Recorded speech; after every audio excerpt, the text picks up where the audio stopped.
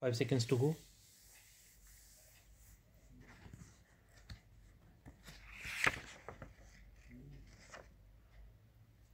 Start. The bank reduced the reserve price from rupees 2 crores 78 lakhs 10,000 only to rupees 2 crores 60 lakhs only. Yet again, the borrower did not respond. It neither questioned the sale notice, the reduction in reserve price, nor made any payment.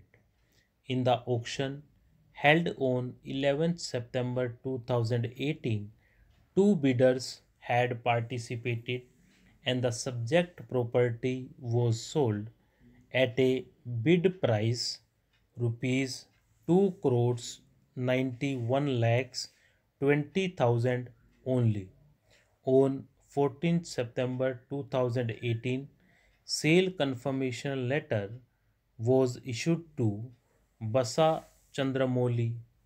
On 27th September 2018, after Basa Chandramouli had made the total payment, the sale certificate was issued.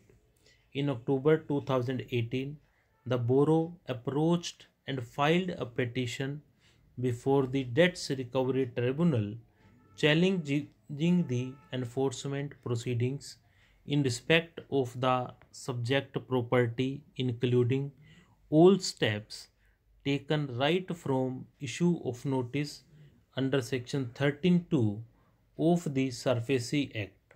The Debts Recovery Tribunal Hyderabad, by its judgment dated 1st July 2019, dismissed the borrower's application, holding that the bank had followed the prescribed procedure under the Surface Act and the sale was valid. Thereupon, the borrower had preferred a writ petition before the High Court of Telangana. The borrower did not go in appeal to the Debts Recovery Appellate Tribunal Kolkata as it was not functioning due to want of members. In the meanwhile, on 8th July 2019, the auction purchaser Basa Chandramouli sold the subject property to the second purchaser, the appellant herein.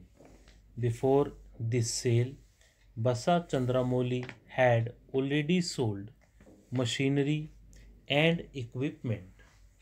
It is the case of the second purchaser that he had no information or knowledge about the writ petition preferred by the borrower on 6 July 2019. The second purchaser had acquired the plot with the bare structure which the second purchaser claims was in a dilapidated condition. The second purchaser had an existing industrial establishment on a plot of land adjacent to the subject property.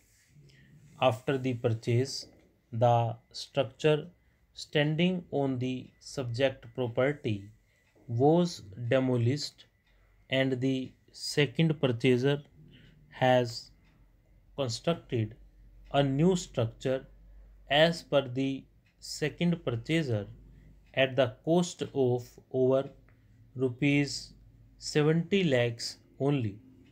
After a detailed perusal of the facts in the present case, we would like to refer to the findings of the High Court and our findings on the legal issues with reference to the points formulated by the High Court as set out in paragraph 4 above.